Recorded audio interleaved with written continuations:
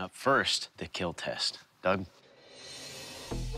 To see what kind of lethal damage your halberd will do, we'll take your halberd and deliver thrust, hacks, and attempt to dismount that dummy with its hook. Phil, you up first. You ready for this? Yes, sir. Let's do this. I spent a long time making that thing, and I want to see it work.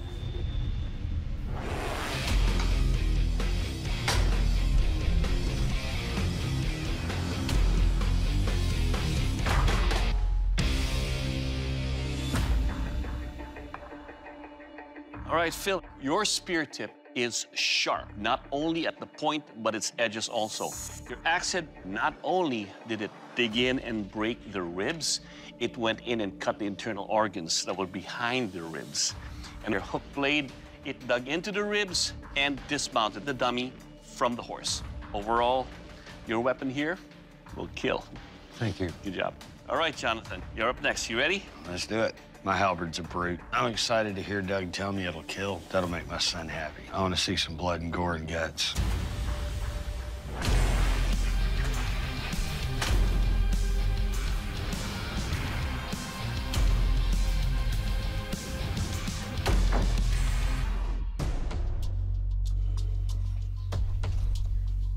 All right, Jonathan, on the thrust, your spear tip right here penetrated deep and created a deep wound channel. Your axe head here, pretty much it was just the tip that penetrated into the chest and also into the diaphragm. Your hook broke the ribs, got into the organs, and dismounted the whole dummy from the horse. The most important thing about this whole thing is it will kill. All right, bladesmiths, next up is a strength test. Ben? To test the strength and durability of your halberds, I'll be chopping into this corrugated sheet steel. Remember, this test is all about what the steel does to your halberds and not what your halberds do to the steel. Phil, you're up first. You ready? Yes, sir.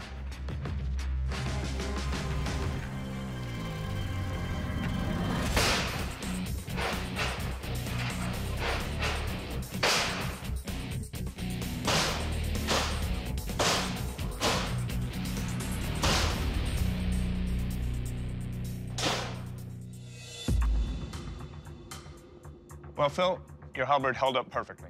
All of the faces on it are still razor sharp. There's no deformation that I can see. Overall, very well done. Thank you. Jonathan, you're up. You ready? Get you some.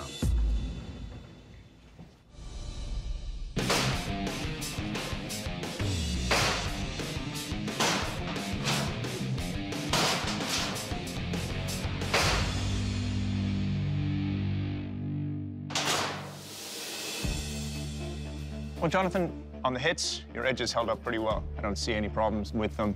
The one thing that does concern me is the blade's taken a bit of a bend to one side here. But the edges and the point seem to have done pretty well in the penetration. The whole thing held up, still solid. Well done. Phil, Jonathan, you've both done some amazing work on your German halberds, and they performed very well in our weapons tests.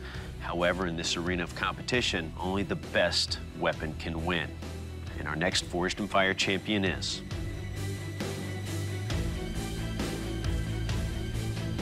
Phil. Congratulations. You are a new Forged in Fire champion.